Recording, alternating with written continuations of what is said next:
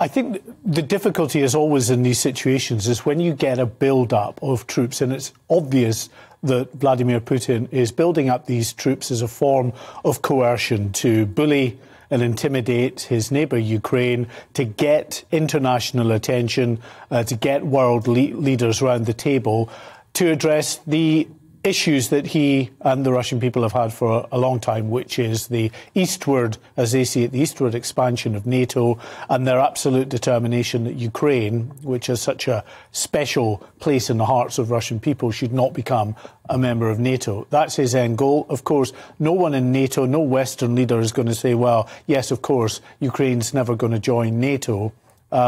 That's up to the Ukrainian people at the end of the day as a sovereign nation. And that's where we are. But what difference does it make if Ukraine joins NATO? I mean, what difference does it make to NATO? Why agitate Russia in this particular way, is what I'm saying? I think the difficulty is you're giving in then to bullying and intimidation by a big superpower like Russia on its weaker neighbour. Now, I say its weaker neighbour. Ukraine still has a very significant armed force, and Vladimir Putin knows if he was to move in to try in any significant way to move into Ukraine, he would be met with fierce resistance. They have a standing army of some 200, 250,000 people and plenty of reservists and, of course, a desire on their part not to be taken over by Russia, and so they would fight to the last.